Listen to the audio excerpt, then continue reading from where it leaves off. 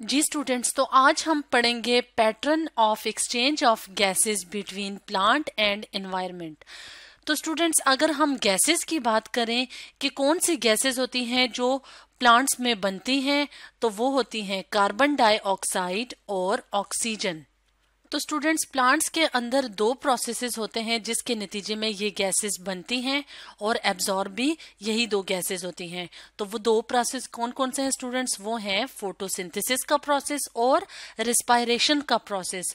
तो स्टूडेंट्स, अगर हम बात करें फोटोसिंथेसिस की कि फोटोसिंथेसिस का प्रोसेस कौन सा प्रोसेस होता है, तो फोटोसिंथेसिस का प्रोसेस वो प्रोसेस होता है जिसमें कि प्लांट्स अपनी खुराक खुद तैयार करते हैं in the presence of light energy.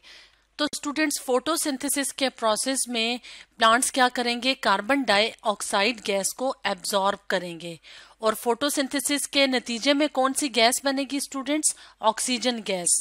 और रिस्पायरेशन का प्रोसेस कौन सा प्रोसेस होता है स्टूडेंट्स? ऐसा प्रोसेस जिसमें के प्लांट्स अपनी एनर्जी हासिल करते हैं खुराक की तोड़ फोड़ से।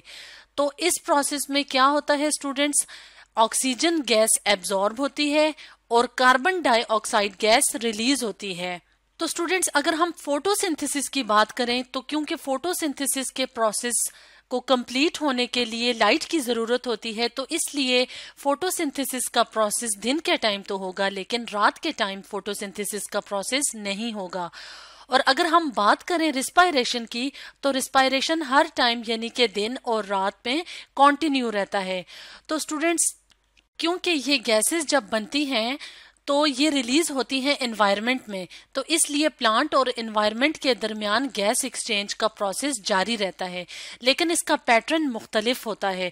तो अगर हम बात करें दिन और रात की, तो दिन और रात में के टाइम में गैस एक्सचेंज का पैटर्न मुख्तलिफ होता है प्लांट और एनवायरनमेंट में।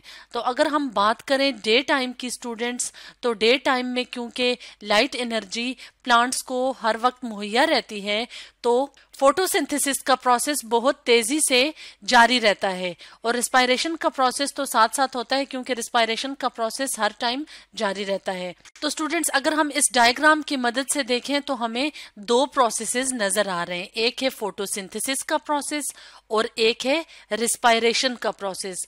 तो फोटोसिंथेसिस का प्रोसेस क्योंकि दिन टाइम में लाइट एनर्जी की मदद से होता है, तो फोटोसिंथेसिस के प्रोसेस में क्या होता है स्टूडेंट्स? कार्बन डाइऑक्साइड की जरूरत होती है और ऑक्सीजन गैस रिलीज होती है। और क्योंकि रिस्पायरेशन के प्रोसेस इसका उलट होता है, यानी कि ऑक्सीजन गैस एब्जॉर्ब होती है और कार्बन डाइऑक्साइड गैस रिलीज होती है। तो रिस्पायरेशन के नतीजे में जो कार्बन डाइऑक्साइड बनती है तो वो इस्तेमाल होती है फोटोसिंथेसिस के प्रोसेस में। लेकिन अगर हम बात करें डे टाइम की, तो डे टाइम पे क्योंकि फोटोसिंथेसिस का प्रोसेस बहुत तेजी से होता है और सारा दिन जारी रहता है, तो इसलिए रिस्पायरेशन से बनने वाली कार्बन डाइऑक्साइड इनफ नहीं होती। तो इसलिए पौधे क्या करेंगे? एक्स्ट्रा कार्बन डाइऑक्साइड कहाँ से लेंगे? अपने एनवायरनमेंट से लेंगे। और जितनी ज्यादा कार्बन डाइऑक्साइड ये एब्जॉर्ब करते जाएंगे उतनी तेजी से फोटोसिंथेसिस का प्रोसेस कंप्लीट होगा और उतना ही खुराक बनेगी और ऑक्सीजन गैस रिलीज होगी। तो स्टूडेंट्स, अगर हम बात करें ऑक्सीजन की, तो पौधे ऑक्सीजन किस प्रोसेस में एब्जॉर्ब करते हैं? प्रोसेस ऑफ रिस्पायरेशन में। तो फोटोसिंथेसिस से बनने वाली ऑक्सीजन कहाँ पे यूज होती है? रिस्पायरेशन में। लेकिन क्योंकि फोटोसिंथेसिस का प्रोसेस दिन के टाइम बहुत तेजी से होता है, तो इसलिए ये ऑक्सीजन एक्स्ट्रा होती है, ना सिर्फ रिस्पायरेशन में इस्तेमाल होती है बल्कि एक्स्ट्रा ऑक्सीजन रिलीज हो जाती है एनवायरनमेंट में। तो स्टूडेंट, ये तो गैस एक्सचेंज का पैटर्न है जो कि दिन के टाइम हमें नजर आता है।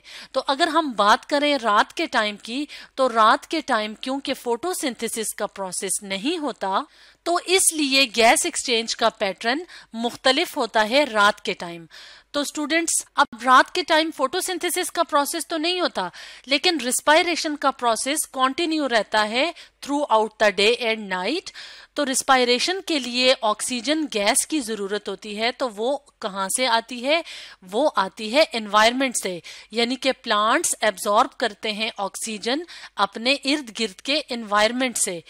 तो स्टूडेंट्स, जैसे जैसे रिस्पायरेशन का प्रोसेस होता है तो कार्बन डाइऑक्साइड गैस रिलीज होती है। अब सारी की सारी कार्बन डाइऑक्साइड रिलीज हो जाती है एनवायरनमेंट में, क्योंकि ये अब एब्जॉर्ब नहीं होगी प्लांट्स में फोटोसिंथेसिस के लिए, इसलिए सारी कार्बन डाइऑक्साइड एनवायरनमेंट में रिलीज होती जाएगी। तो स्टूडेंट ये तो एक्सचेंज ऑफ गैस का पैटर्न था नाइट टाइम में। तो स्टूडेंट्स अगर हम गैशियस एक्सचेंज की बात करें between plant and environment during sunrise और सनसेट के दौरान, यानी कि जब सूरज तुलू और गरूब होता है, तो उस टाइम पे गैस एक्सचेंज का पैटर्न दिन और रात से मुख्तलिफ होता है। अब हम देखेंगे कि सनराइज और सनसेट के दौरान ये गैस एक्सचेंज पैटर्न क्यों मुख्तलिफ होता है। तो स्टूडेंट्स ये वो दो पॉइंट हैं जब रेट ऑफ फोटोसिंथेसिस और रेट ऑफ रिस्पायरेशन बराबर हो जाते हैं, यानी कि फोटोसिंथेसिस और रिस्पायरेशन का अमल इस टाइम पे ऑलमोस्ट इक्वल होता है। तो स्टूडेंट्स वो क्यों इक्वल होता है? वो इसलिए होता है कि फोटोसिंथेसिस का process through out the day तो बहुत तेजी से जारी रहता है, लेकिन जब सनराइज और सनसेट का टाइम होता है तो लाइट इंटेंसिटी बहुत कम होती है, तो इसलिए फोटोसिंथेसिस का प्रोसेस स्लोअर होता है, यानी कि थोड़ा सा आहिस्ता होता है पूरे दिन के मुकाबले में इन दो टाइमों पे। तो स्टूडेंट ऐसा पॉइंट जिसमें के रेट ऑफ फोटोसिंथेसिस और रेट ऑफ रिस्पायरेशन बराबर हों, तो उस पॉइंट को कहते हैं कंपनसेशन पॉइंट या कंपनसेशन पॉइंट ऑफ फोटोसिंथेसिस भी कहते हैं। तो स्टूडेंट्स इस स्टेप पे क्या होता है, यानी कि कंपनसेशन पॉइंट के दौरान क्या होता है कि रिस्पायरेशन के दौरान जो बनने वाली कार्बन डाइऑक्साइड होती है वो सारी की सारी एब्जॉर्ब हो जाती है during the process of photosynthesis. तो इस वक्त पौधों को एनवायरनमेंट से गैस की जरूरत नहीं पड़ती, यानी कि कार्बन डाइऑक्साइड गैस की जरूरत एनवायरनमेंट से नहीं पड़ती, बल्कि सारी की सारी कहां से आती है? रिस्पायरेशन से।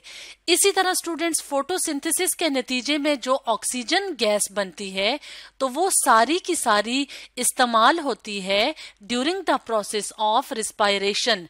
तो इस पॉइंट पे क्या होगा कि पौधे एक्स्ट्रा ऑक्सीजन एनवायरनमेंट से नहीं लेंगे, बल्कि वो सारी की सारी ऑक्सीजन कहां से आएगी? फोटोसिंथेसिस से। तो स्टूडेंट्स जैसे कि आप इस ग्राफ में देख रहे हैं कि ये दो पॉइंट्स हैं जिसको हम कंपनसेशन पॉइंट कहते हैं, जिसपे कि फोटोसिंथेसिस और रिस्पायरेशन का रेट इक्वल है। तो स्टूडेंट्स एक्स एक्सिस पे आवर्स यानी कि दिन के टाइम शो हुआ है और वाई एक्सिस पे फोटोसिंथेसिस के दौरान बनने वाली जो खुराक है यानी कार्बोहाइड्रेट है उसकी क्वांटिटी शो की गई है। तो स्टूडेंट्स कंपनसेशन पॉइंट में क्या होता है? फोटोसिंथेसिस और रिस्पायरेशन का प्रोसेस बराबर होता है। और इस पॉइंट पे क्या है स्टूडेंट्स? जो गैशियस एक्सचेंज है बिटवीन प्लांट एंड एनवायरनमेंट वो क्या हो जाती है? वो स्टॉप हो जाती है, यानी कि इस स्टेप पे एनवायरनमेंट और प्लांट्स के दरमियान कोई भी गैस एक्सचेंज नहीं होती। तो स्टूडेंट्स ये गैस एक्सचेंज पैटर्न था सनराइज और सनसेट के दौरान। तो स्टूडेंट्स आज हमने पढ़ा pattern of exchange of gases between plant and environment के बारे में।